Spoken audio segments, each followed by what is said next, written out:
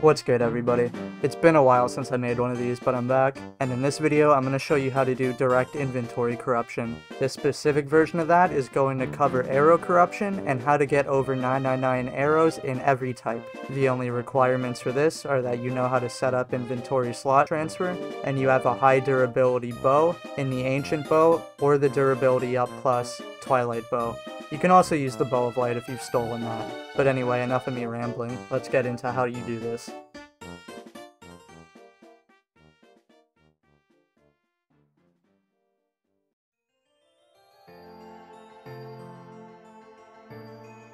To start things off, we're going to have 6 empty weapon slots, as this correlates to the 6 arrow types. And then put your bow of choice in the final slot, and equip it. After you do this, save the game.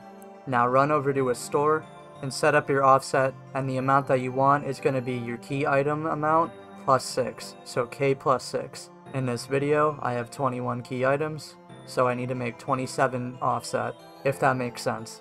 After you do this, you're ready to move on.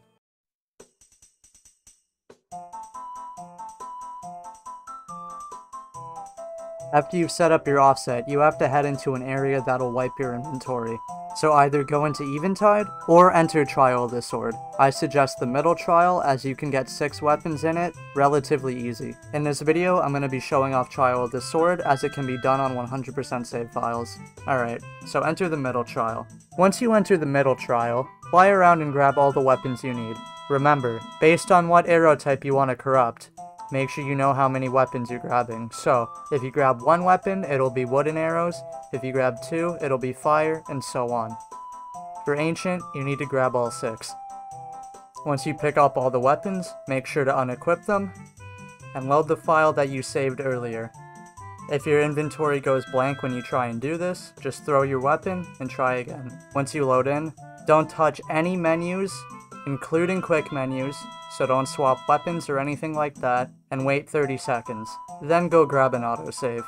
Once you've done this, just load the autosave, and when you load in, your arrows should be corrupted. There you go. It's actually pretty easy to do. You can now repeat this to get all the remaining arrow types that you need.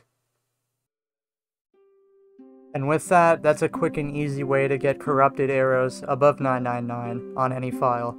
This is just yet another IST glitch I haven't got into yet, so if you've seen this before, well, sorry. I just wanted to put my version out there too. Anyway, with all that being said, if this video helped you out in any way, or you learned something new, don't forget to like, comment, and subscribe, and consider becoming a channel member. Peace out, everybody. See you in the next one.